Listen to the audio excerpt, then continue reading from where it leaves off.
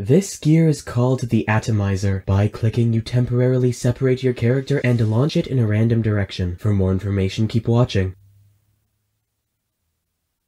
The Atomizer is invisible, but it looks like a Bohr atomic model with red protons, yellow neutrons, and 6 blue electrons. When in use, the Atomizer does not appear in your hand, because it's invisible. The tool is sold for 325 Robux and has the sci-fi and medieval genres. Its attributes are power-up and social, and the description says, "Split yourself into pieces to evade your enemies." The in-game icon is an image of what the Atomizer would look like if it were visible. It has no tooltip. When equipped, your cursor changes to the target symbol. Like most gear, the Atomizer is droppable. To use the gear, you click with it equipped. The invisible handle will spin around your arm for 2/5 of a second, and then your character will break apart. Your head, arms, and legs will separate from your torso and float around the location where you used the gear. A body position will also be added to your torso, making it float and moving it in a random direction. After 1 second, your character will turn back to normal. While the gear is in use, your cursor changes to the reloading target symbol, and you can use it again once your character reforms without an additional cooldown. The Atomizer's handle detaches from your arm when your character reassembles, so unless you unequip the gear, it will fall out of the world and be erased. It is recommended to re-equip the Atomizer between uses, because if it disappears while your character is separated, your body will not reform. Unfortunately, the gear does not work if your character is R15. It is unclear whether the Atomizer is invisible intentionally or due to some error, because the joke would be that atoms are too small to see. However, it was visible in the past, and when it was visible, it was around the size of your hand. So is the Atomizer worth getting? I believe so. While the gear is partly broken and doesn't work with R15 characters, it's still fairly inexpensive and handy for when you need to get away from threats. One thing useful about the Atomizer is that you can equip other gear while it's in effect, allowing you to simultaneously dodge and counterattack. If you have any other gear you want me to review, let me know in the comments. That is all for this review.